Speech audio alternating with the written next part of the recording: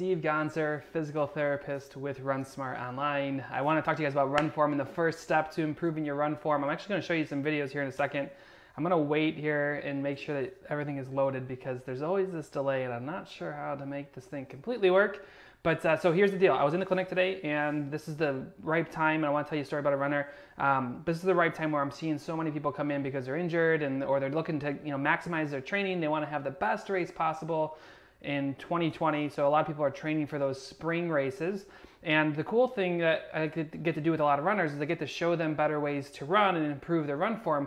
And while I talk a lot about strength training and all training plans and all this stuff, the cool thing about run form that you guys should know is that run form, if you can dial it in, you can get good at it, you can improve it, whatever is best for you, you can actually get faster without having to run more miles, train harder, because you're just going to save energy on every step. But unfortunately, most runners make this single mistake, and it's part of the program we have coming up that I'm going to talk about, which is the Midfoot Project, where we teach runners how to fix this. If you're interested in learning how to fix this, we have the program is 5 weeks long. You can go to midfootproject.com to check that out. But let me share this runner with you. So the conversation I had with her was about her race photo. She actually shared it with me. I don't have it with me, but it was a race photo that looks somewhat like most of you know. And she looked at it, she's like, well, it kind of looks like I'm walking.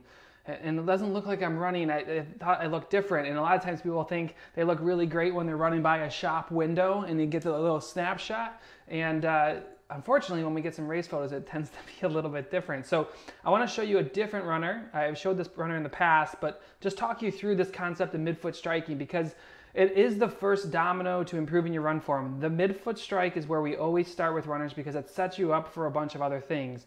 There's really 4 categories of improving run form. This is the first category. So let me show you how most people run and then how we want to fix that, because I think it'll help you guys visualize what you want to do with your running. And again, if you want help with this, go to midfootproject.com.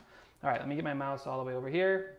Okay, so this is the runner I like to show, and this is how most people run. You look at it at fast view. If you're not used to watching people run, it can be a little tricky. But what I want to do is I want to take this and just show you the problem with this type of run form. So I'm going to let her right leg swing through, and this is the point that I like to look at the most. And the main reason why, let's see if I can draw some arrows on here, is because of this leg here. So I'm going to go ahead and just measure here, see if I can change some colors. Oh boy, I should have planned this out a little bit better.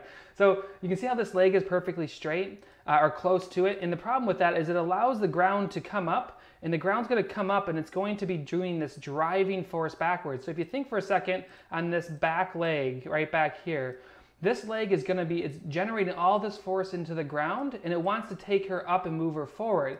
The trouble with this is that all this force down here that's getting pushed into the ground is getting stopped on this other side because of that overreaching. The ground reaction force is driving her backwards. It's not in the right spot and it causes a lot of braking. So if I could figure out how to get rid of these drawings, there we go. So what we want to do is we want to transition runners away from this. And the main reason why is because not only is it causing this braking force, but it's also increasing the risk for injury. Just think for a second, if you were to jump and land. When you land, you always squat into it, right? And running is essentially controlled jumps over and over and over again. But when you land this way, just like this runner is, that's not it, there it is. When you land this way, you're taking maximum shock through the joints and it's slowing you down, but it's also increasing your risk for injury. So here's what we want to do instead. I'm going to show you how the foot should land. I'm just going to use the same runner so you get an idea of what this looks like. Again, there's a lot of things you can work on. Cadence, knee drive, trunk rotation, arm position, all this stuff. This is always the first place we go, and it's why it's the starting programs for our live trainings. So let me show you how the foot should land and how that differs. If we can get this runner, go ahead and click through a little bit and bring her through and just get her to this point. Now I know she came through already, but what we try to do is get our runners to land as close as we can. We're not too concerned about this foot position as much as we are of the knee position.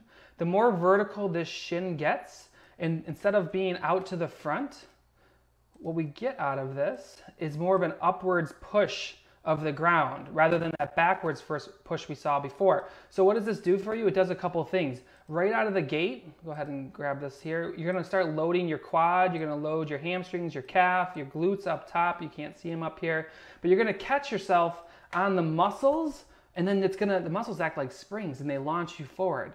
They also are shock absorbers. So when you learn to run this way, you're going to shock absorb better, you're going to break less.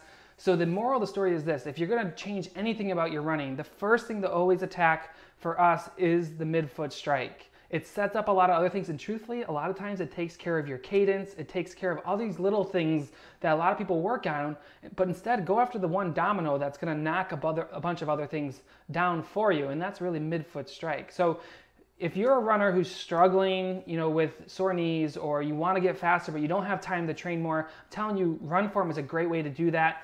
Break less and break less, so literally break and figuratively break less when in your running.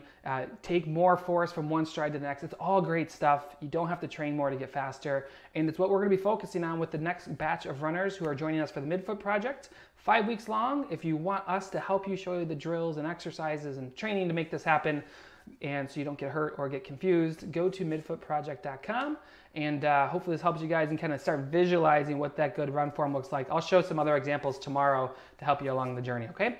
All right, hope everyone has a great night. I'm gonna go hang out for the rest of the night, and I'll talk to you guys soon. Bye-bye.